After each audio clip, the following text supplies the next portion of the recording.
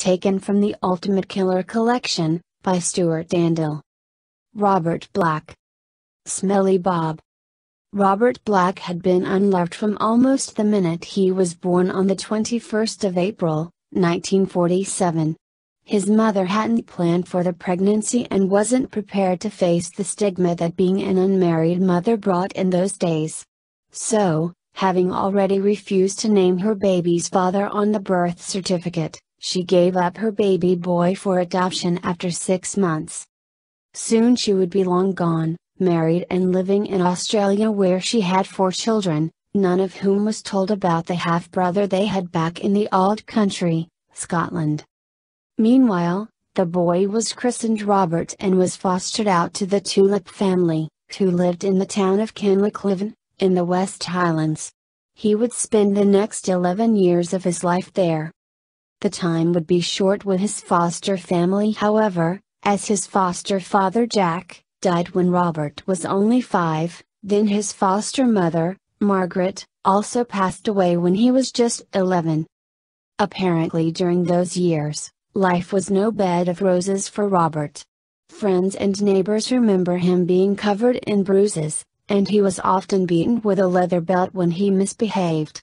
To his peers he was known as Smelly Robert, due to a problem with body odor that remained with him throughout his life.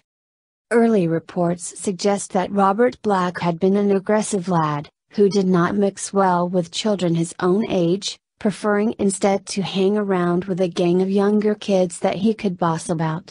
He was a bully, and one friend recalls a particularly savage beating he gave for no reason at all, to a boy with an artificial leg. However, it should be noted, that during this time he never got into any really serious trouble.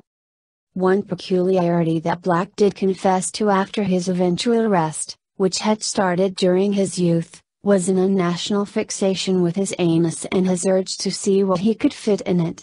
He said that he would put a little piece of metal up there, but photographs recovered following his arrest show him with such items as a telephone handset and a table leg inserted. When his foster parent, Margaret Tulip, died in 1958, Black was sent to a children's home near Falkirk, and a year later, at the age of only 12, he made his first attempt at rape. He and a couple of other boys from the home took a girl into a field, lifted her skirt, and tried to rape her. When the girl informed on the boys, it was decided that Robert Black needed a home with stricter discipline. He was sent to the all-male Red House Children's Home near Musselburgh, on Scotland's east coast. Unfortunately, he became the subject of repeated sexual abuse by a member of staff. Aged 15, Robert Black left the Red House, with local authorities finding a job for him as a delivery boy, while he lived in a rented room in Greenock, Glasgow. It was while doing his deliveries that he began to live out some of his fantasies, molesting around 40 girls as he did his rounds. Incredibly, no one reported him until a year later, when he was convicted for lewd and libidinous behavior. When Robert Black was 17, he met a 7-year-old girl in a park and asked if she would like to go with him to see some kittens. He then led her to a disused building, where he held her down by the throat until she was unconscious and removed her underwear.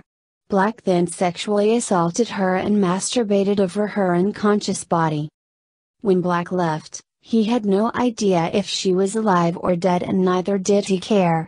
She was later found wandering in the street, distraught and bleeding. Astonishingly, even though he was caught, Black was merely admonished for this act, the psychiatric report suggesting that this was no more than an isolated incident. Still, social services sent him back to his hometown of Grangemouth, hoping that he would make a fresh start to his already troubled life. Robert Black then found a job with a builder's supply company and seemed to settle down. He even had a relationship with a woman, Pamela Hodgson, which looked as if it might result in marriage. Soon, however, rumors about his sexual predilections began to circulate and Pamela ended it. The problem was, they were more than just rumors. Black had been up to his old disgusting tricks again with the 9-year-old daughter of his landlord and landlady. They didn't involve the police, however, as they didn't want to put their daughter through the ignominy of an investigation, but word soon got out amongst the community and Black lost his job. He then returned to Kilmacliven, renting a room in a house. Unfortunately, there was a 7-year-old girl also living in the house, and Black was soon caught molesting her. The police were called this time, and in March of 1967, Robert Black was sent to Borstal at Polmont for indecent assault. Upon his release, the depraved pedophile decided to head for the anonymity of the big city and moved to London. There he managed to stay out of trouble throughout the 1970s, but fueled his sexual urges instead, with child pornography magazines. He also used his time working as a swimming pool attendant, to watch little girls as they swam. It was around this time that he would break into the swimming pool and perform his weird swimming ritual with a broom handle. It was a very strange and perturbing sight. Black would swim up and down the pool with a broom handle protruding from his anus, where he had earlier inserted it. By day he worked as a lifeguard, and at night he broke in and swam. Black also began taking an interest in photography, but his snaps and videos were only of little girls. Around this time he was reported for touching a little girl again, but the police did not pursue the case. In 1976, Robert Black found work as a driver for a company called Poster Dispatch and Storage, delivering posters to depots all over the country. Being a loner, he loved the job, as it allowed him to be on his own all day and to keep to his own schedule. For 10 years he worked for the company, frequently doing the longer runs for other drivers who did not like to be away from home for so long. What they did not know, however, was that in the back of Black's van, were various masturbatory implements that he would insert into his anus. Sometimes he would dress up in female children's clothing or swimming costumes in the back of the van, while he fantasized about touching little girls. Black's first murder came one hot summer's afternoon, in July of 1982.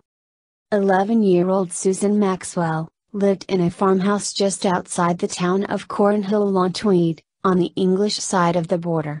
She had gone to play tennis with a friend in Coldstream, just on the other side of the border. When her mother went to collect her after the game, she was nowhere to be found. A phone call to her friend confirmed that she had left to walk home, in which case her mother should have passed her on the road. The police were called and it emerged that Susan, dressed in bright yellow and holding a tennis racket, had been seen by a number of people until she crossed the bridge over the River Tweed, at which point she seemed to have vanished. 2 weeks later, Susan Maxwell's body was discovered in a ditch beside a lay-by on the A518 at Loxley, near Exeter. She was 250 miles from her home. She had been there a while and her body had badly decomposed in the summer heat. Investigators identified her from her dental records, but it was difficult to conclude how she had died. Her underpants had been removed and folded beneath her head, and her shorts had been replaced. There was no doubt to detectives, that however she had died, the motive for the attack was sexual. The investigation into Susan Maxwell's death lasted for a year but came to no conclusion, in spite of 500,000 handwritten index cards that had been compiled. It was the days before computer databases, which have made crime fighting much less time-consuming.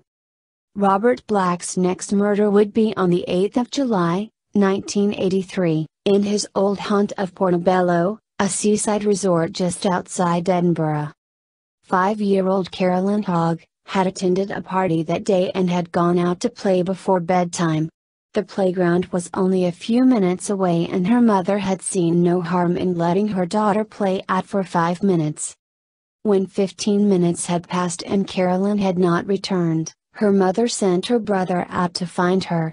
When he came back saying there was no trace of her, panic set in and the police were called. They immediately established that Carolyn had been seen by numerous people holding hands with what was described as a scruffy man. The scruffy man had taken her to a nearby fairground called Fun City, where he had paid for her to go on a ride. They were last seen walking out of the entrance, still holding hands. The largest ever search in Scotland was instigated, and her parents spoke to the press, with her mother weeping as she explained how much she missed her beloved daughter. They found Carolyn Hogg's body on the 18th of July, in a lay-by at Twycross in Leicestershire, close to a busy road. She was 300 miles from home, but within just 24 miles of the location of Susan Maxwell's body. She was identified from her hairband and a locket, and this time the body was completely naked. The police, naturally, linked the two cases, and the Deputy Chief Constable of Northumbria, Hector Clark, was put in overall charge of the joint operation, which now involved a number of police forces. Clark set about bringing the case into modernity and computerized all the data gathered thus far. The police had learned from the Yorkshire Ripper investigation, just how valuable computers could be in the hunt for a murderer. They then interviewed witnesses and made house-to-house inquiries, and sat for weeks on the road where the body was discovered, taking down registration numbers of passing cars and checking them out. Police forces all over the country were asked to provide the names of possible suspects, and holidaymakers from around the world sent on rolls of film taken at Portobello on the night in question. Unfortunately, even with so much manpower, they found nothing. There was a gap of 3 years before Black's next murder of an innocent. On the 26th of March, 1986, 10-year-old Sarah Harper went to a local shop for a loaf of bread, and never returned to her home in Morley in Leeds. Within an hour the police were called and an intensive search was launched, though it wouldn't be successful. Her body was found on the 19th of April, by a man walking his dog next to the River Trent in Nottingham. It was estimated that she had probably been dumped in the river from a junction off the motorway, likely while she was still alive. Her injuries were described by investigators as terrible. At first, detectives investigating the Harper case thought that there was no link between her and the Maxwell and Hogg killings. There were differences. Susan and Carolyn had been much younger than Sarah and had been dressed in bright summer clothes. They had also both been taken near main roads, whereas Morley was out of the way, and you did not go there without a reason. However, there were also similarities between the three abductions and murders. All three were abducted for sexual purposes and driven south to the Midlands, where their bodies were dumped. Although Sarah's injuries were more extreme than the others, usually the offender tends to escalate the violence he perpetrates as time goes by. The more murders he or she commits, then the more confident he or she becomes. In July of 1990, Robert Black was finally caught. 6-year-old Mandy Wilson was walking to a friend's house in the village of Stow, in the Scottish borders, when a neighbor, David Urquhart, watched her walk past as he cut his grass. He later explained that as he bent down to look at the blades of his lawnmower, he noticed her feet standing next to a man's. He then said, "Suddenly they vanished, and I saw him making movements as if he were trying to stuff something under the dashboard." He got into the van, reversed up the driveway the child had just come from and sped off towards Edinburgh. Turkeys quickly memorized the car's registration as it disappeared, and ran indoors to call the police. The number was radioed out to every police car in the vicinity, but as he stood explaining what had happened to a police officer, Robert Black's van suddenly appeared again. The policeman ran into the road and the car swerved to avoid him before stopping. The officers then dragged Robert Black out of the vehicle and handcuffed him. In the back of the van they found a little girl, wrapped in a sleeping bag with tape over her mouth to prevent her calling out. When questioned about the girl in the back of his van, Black displayed the true characteristics of a psychopath. He was completely disassociated from her, stating, "I wasn't thinking about her at all.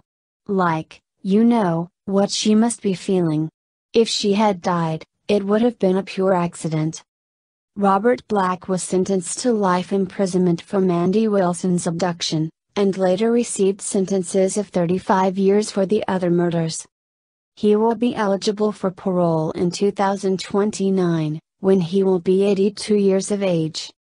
It is thought that Black might be responsible for a great many more murders of little girls, such as the unsolved killing of 13-year-old Jeanette Tate, who disappeared in Devon in 1978. So far, he has not been willing to talk about these deaths.